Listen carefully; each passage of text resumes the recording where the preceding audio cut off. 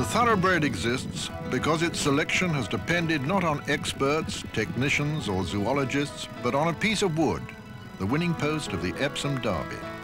So said the great Italian owner, trainer and breeder, Signor Federico Tesio. For more than 200 years, it has remained the greatest prize and the greatest test of the racehorse.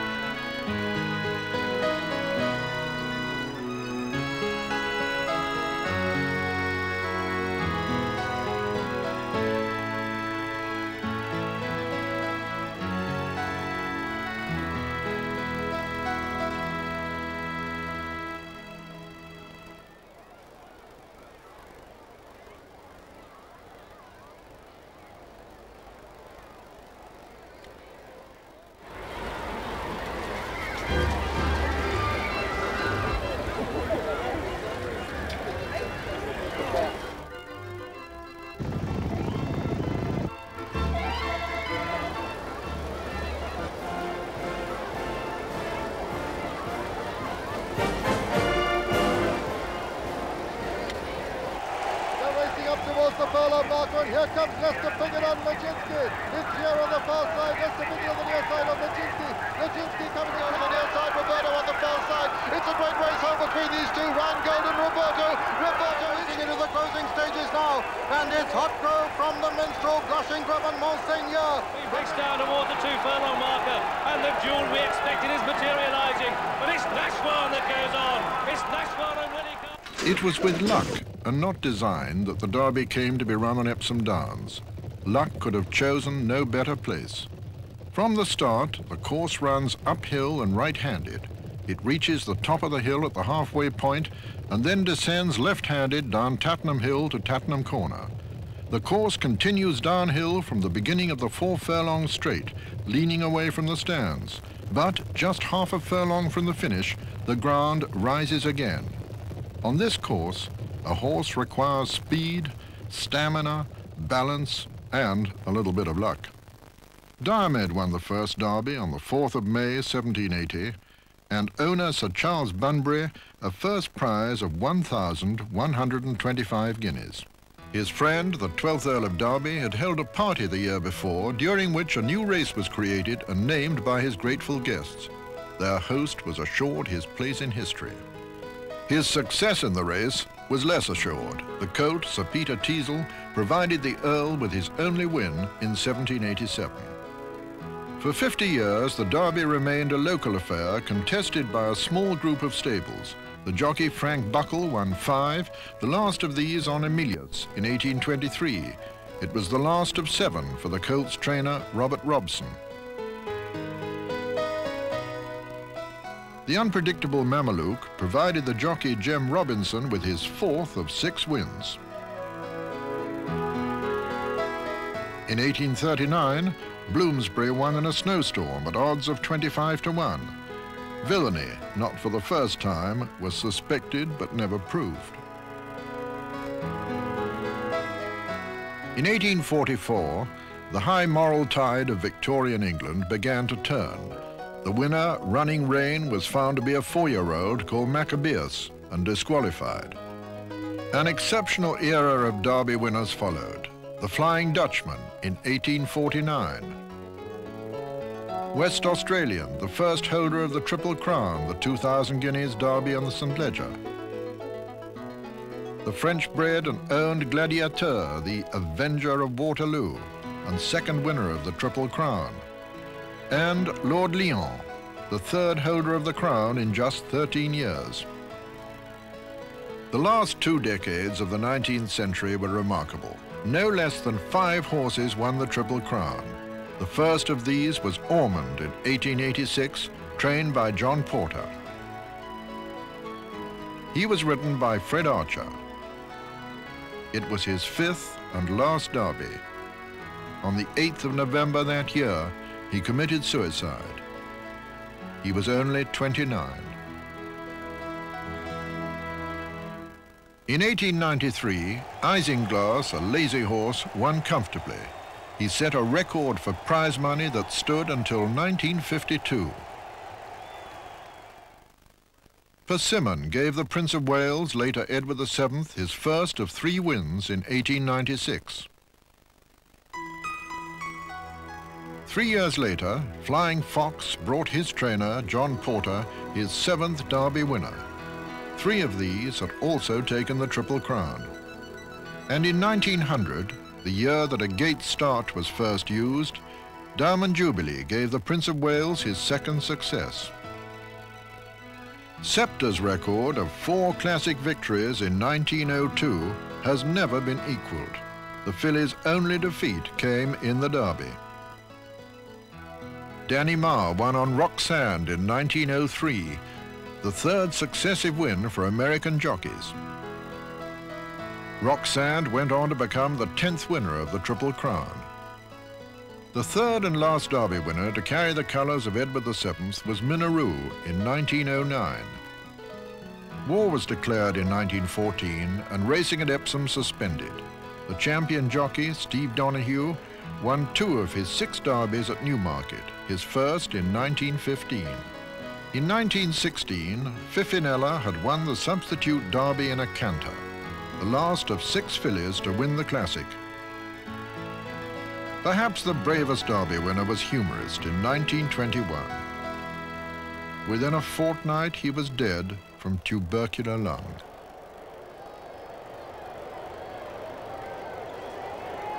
In 1922, Captain Cuttle, ridden by Steve Donoghue, passed the line in front of a field of 29 in a new record time for the race.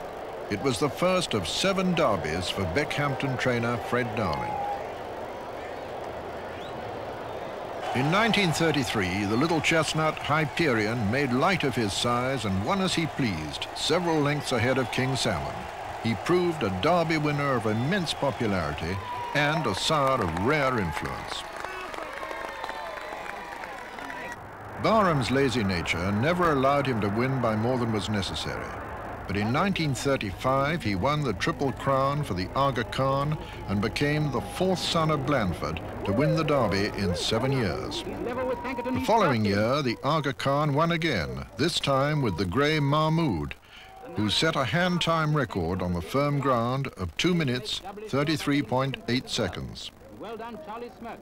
Blue Peter's victory in the 1939 Derby was imperious, but for the outbreak of war, he would almost certainly have become the 12th Triple Crown winner. Of those who saw this race, how many returned to Epsom Downs? The first post-war Derby fell to the 50-to-1 outsider Airborne, the 4th and last grey to claim the blue riband.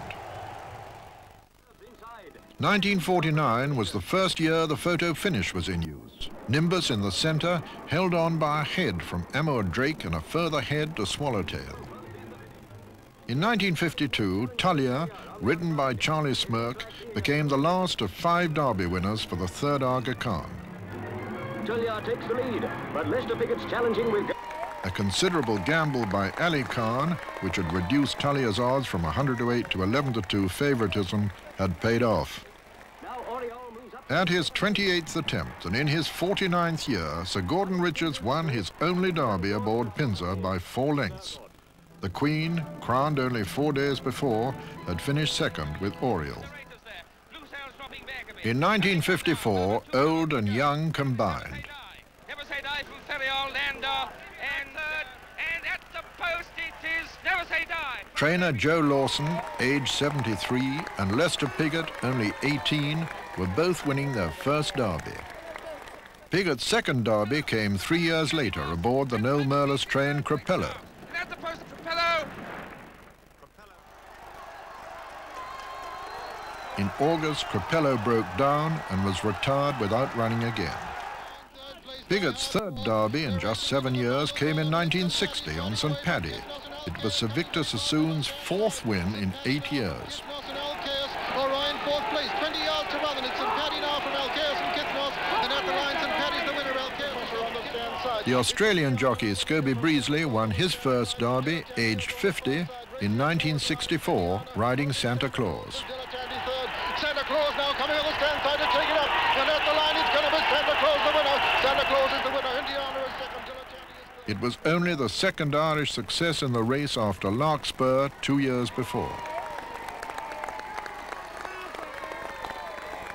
1965 was Seabird's year. Towards the stand side, coming up to the furlong marker, and I say is the leader from Seabird on the stand side. Seabird going away, and it looks as though barring accidents he's going to win the Derby easily.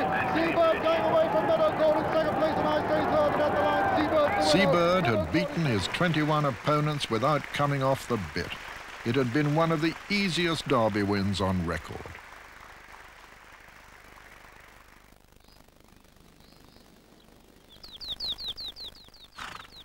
In the autumn of 1952, Noel Merlis left Beckhampton for Newmarket.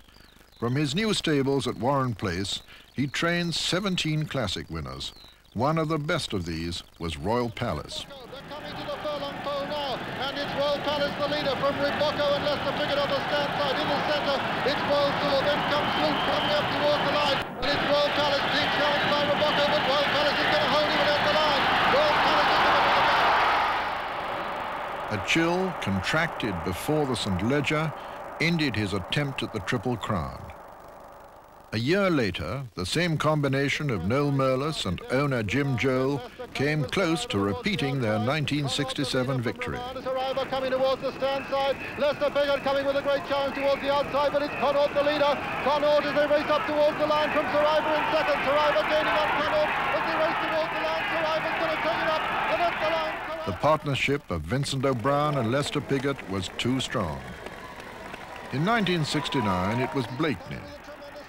Stand side, but as they race up towards the line, it's Blakeney who's going on from Shoemaker. Prince Regent still coming there fast and coming up towards the line. It's Blakeney from Shoemaker and Prince Regent. The first of two successes for his owner, trainer and breeder, Arthur Budgett.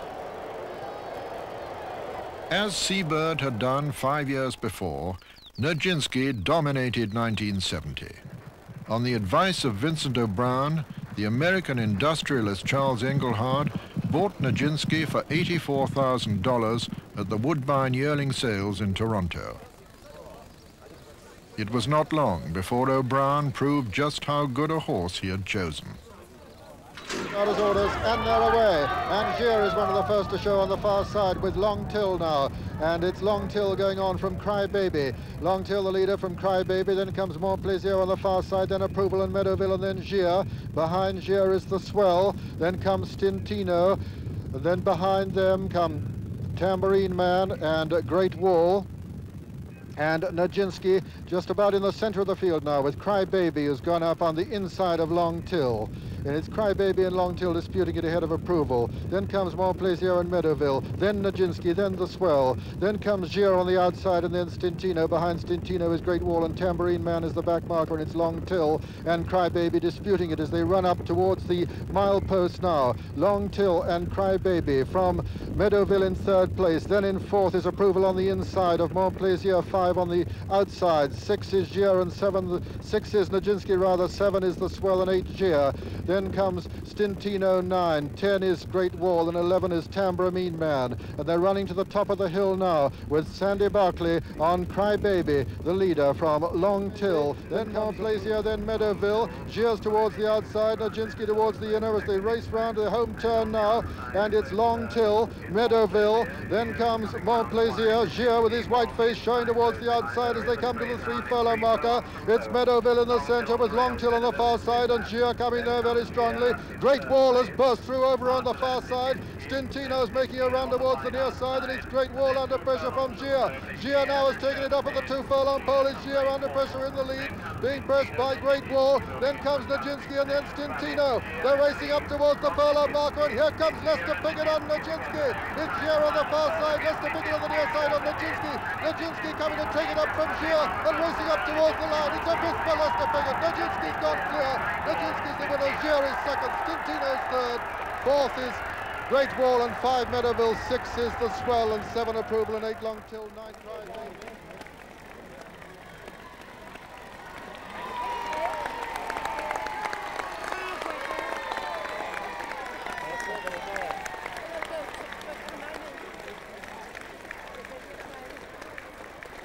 Nijinsky retired at the end of the season, the 12th and last holder of the Triple Crown to date. and one of the finest winners of the Epsom Derby.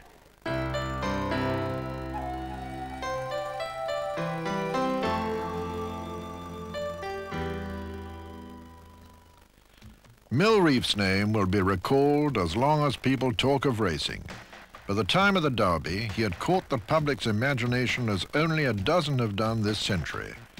But before the race, doubts were expressed over his ability to stay the 1.5 miles of Epsom. His young trainer, Ian Balding, had no doubts. And they're away.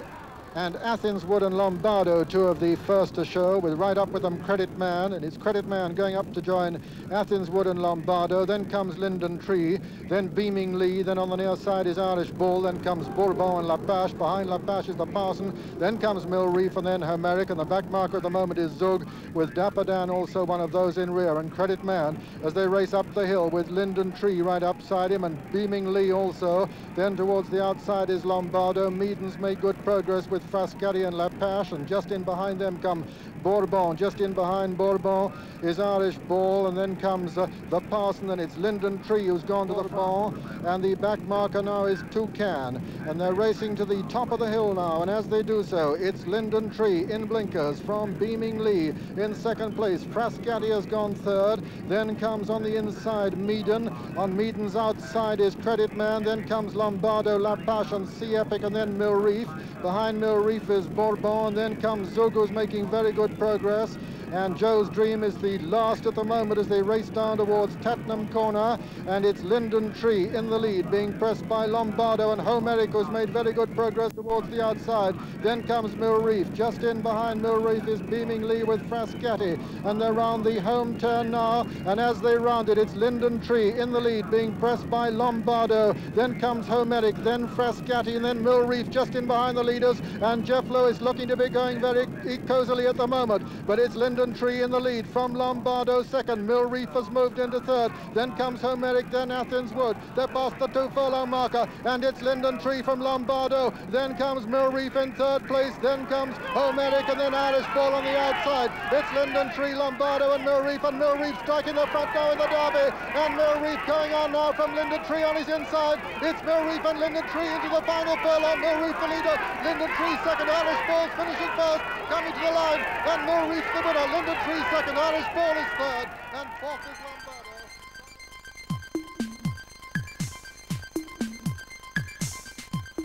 This was the beginning of a unique sequence of victories in Europe's championship races.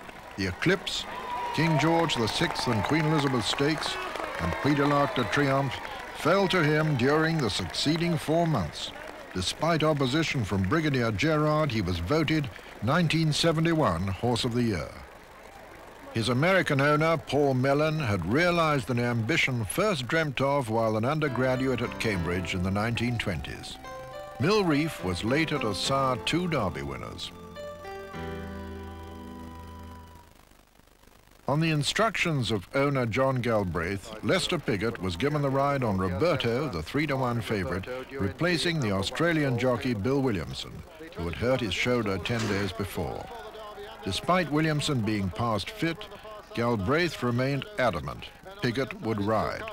Coming up to the 2.5 furlong point now, and it's Pentland first clear in the Derby from Meadow Mint, then Ormindo, then making very good progress is Roberto with Rheingold at the 2 furlong marker, and it's Pentland first being challenged by Lester Piggott on Roberto. Then comes Rheingold, then Meadow Mint, behind them Ormindo, coming up towards the furlong marker now, and it's Rheingold who's hit the front from Roberto. It's Rheingold from Roberto, and Pentland first, Rheingold on the near side, Roberto on the far side. It's a great race home between these two, Rheingold and Roberto inching his way back as they come to the line. It's a photo finish, Roberto and Rheingold with Penton first in third place, and then came Gomboss, and behind them Our Mirage, and behind Our Mirage was Scottish Rifle, and then Meadow Mint. The figure just get that extra inch out of Roberto. It looks as though he does as they come to the line. Roberto's nose on the far side and Rheingold's nose on the near side, but Rheingold fights back at the line. It's desperately close. It's a desperately close finish, this Derby. It really will need a fully blown up print to determine who's won it. If you hear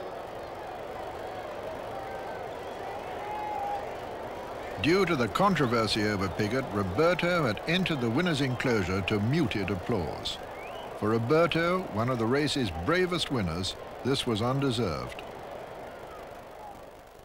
In 1973, Arthur Budgett repeated his 1969 win with a half-brother to Blakeney named Morstan, who had run for the first time only 3 weeks before. And on the far side, Freefoot and Cavadoro. Lester Biggett coming on the near side, but it's Morstan now from Cavadoro as they race up towards the line. It's Morstan and Cavadoro. Morstan from Cavadoro. Morstan just holding Cavadoro as they come to the line. Morstan the winner, Cavadoro second, Freefoot third.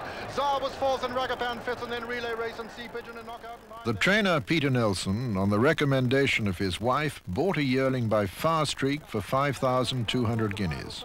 2 years later, he won the Derby at 50 to 1, and the following year became champion grass horse in North America. Snow Knight holding Imperial Prince as they come up towards the line. It's Brian Taylor on Snow Knight in the lead from Imperial Prince. Bustino come along, take fourth place behind. Brian Taylor had written his only English classic victory before his fatal fall in Hong Kong in December 1984.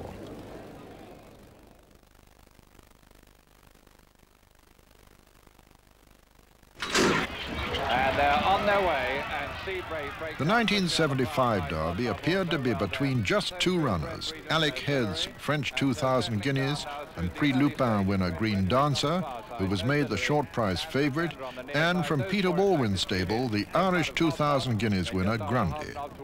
Or could the Maurice Zilber train fill in a Billary, upset the pair? Tailed off his Tanzor, and so just over a mile still to run, and it's little two three come now into Tattenham Corner, and it's Tony Murray on Anne's Pretender still in the lead from Nuthatch on the outside. Then comes Red Region on the inside, no Billary just in behind them, but they have 2.5 furlongs still to go, and it's Anne's Pretender in the lead. Here comes Grundy going up into second place, and working very hard on the outside is Green Dancer, but they have 2 furlongs still to go, and it's Anne's Pretender in the lead from Grundy, and then comes No Billary, Whippet Crick, Green Dancer, and Royal Manacle, and so that's a leading half a dozen, but it's Grundy who's now first forth into the lead, and they pass the furlong from home marker, and it's Grundy for England in the lead. No Billary for France in second, and Pretender in third as they come up towards the line.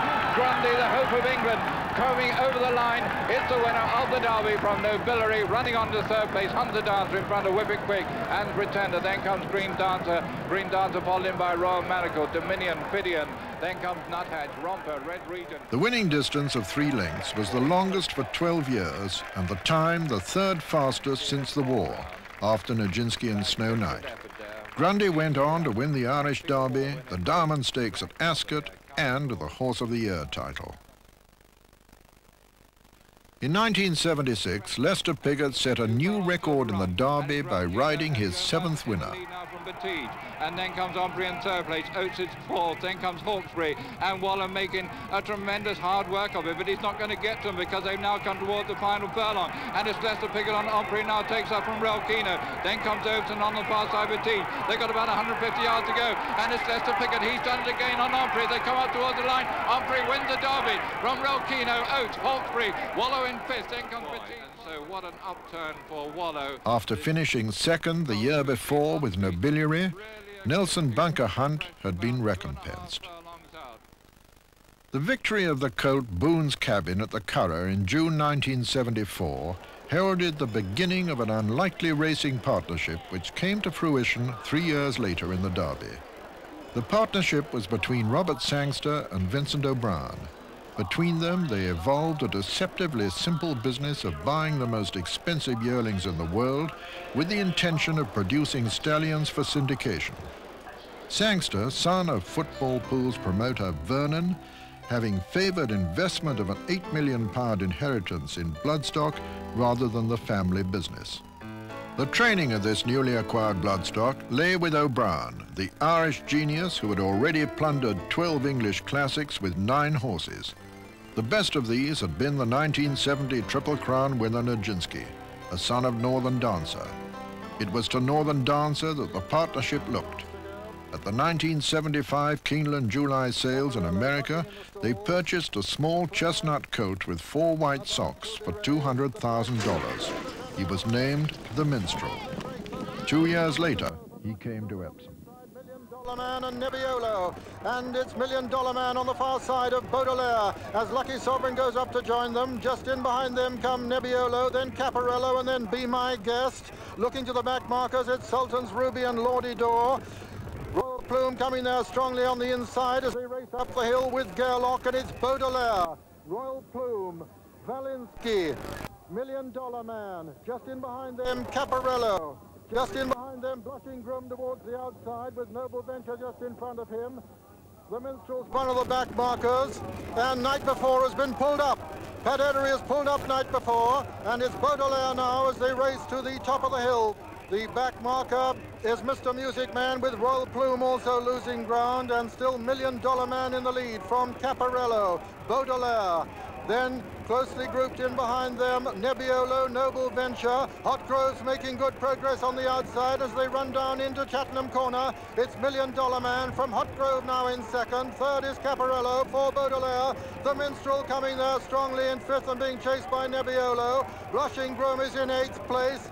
And still going well as they run down into the turn now with just over 3 furlongs to run in the Derby, and it's Million Dollar Man being pressed by Hot Grove. The Minstrel coming there in third place. Then comes Be My Guest making progress. Behind them, Blushing Groom on the outside, unleashing a run. Behind him is Monseigneur. They're coming to the 2 furlong marker. It's Hot Grove from the Minstrel, then Blushing Groom, and Monseigneur still making rapid progress towards the stand side. But it's Hot Grove from the Minstrel and Blushing Groom. Then Monseigneur moving into fourth. They're racing into the closing stages now. And it's Hot Grove from the Minstrel, Blushing Groom and Monseigneur. 100 yards to run in the Derby. The Minstrel coming to challenge Hot Grove. And it's Lester Piggott and William Carson. The Minstrel on the near side, Hot Grove on the north side, and the Minstrel wins it from Hot Grove. Blushing Groom is third. Lordy Door, Nebbiolo behind Nebbiolo. Came Million Dollar Man. Behind him was Papa Paul, and then 2.5 months later, a half share in the Minstrel was sold back to his breeder, E.P. Taylor, for $4,100,000, setting his total value at $9 million. 7 years after Millreef's Derby triumph, his son, Shirley Heights, repeated the feat. The 3 furlong from home marker, and it's Hawaiian Town still the leader from Julio Mariner. Now Matron goes second, Cornwall just in behind him, Remainder Man and Tony Ives right there with a chance. We have a quarter mile still to go, and it's Willie Shoemaker on Hawaiian Town in the lead from Remainder Man. Picking out ground on the outside is Pajama Hunt. Then comes Shirley Heights and Julio Mariner. I don't think going to find any more. They're coming now towards the final furlong. It's Hawaiian Town still holding Remainder Man, and Shirley Heights going with a tremendous run on the far side. They've got about 100 yards still to go. It's Hawaiian Town on the near side. Shirley Heights on the near side, and it's Shirley Heights who gets up at the last try to win it from Hawaiian Town, Remainder Man, Pajama Hunter, Brapsby, Whitstead. His owner, Lord Halifax, trainer John Dunlop, and jockey Greville Starkey had all won their first Derby. At the close of the season, Shirley Heights was syndicated for £1,600,000.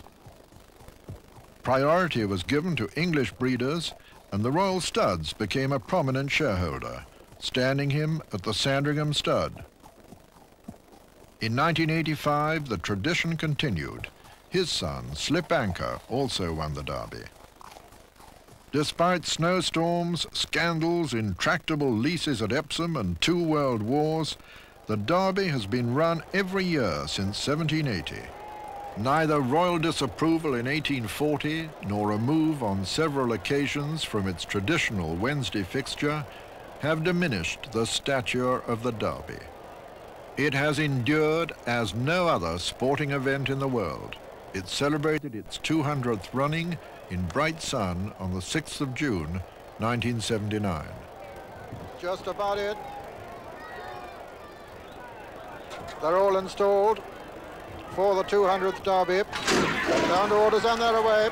And a very quick break by Accomplice in the centre. And Accomplice is one of the first to show.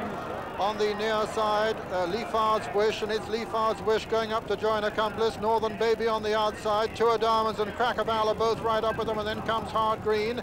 And it's Leafard's Wish in the lead now from Accomplice on the far side, then Crackerval and Hard Green, and then comes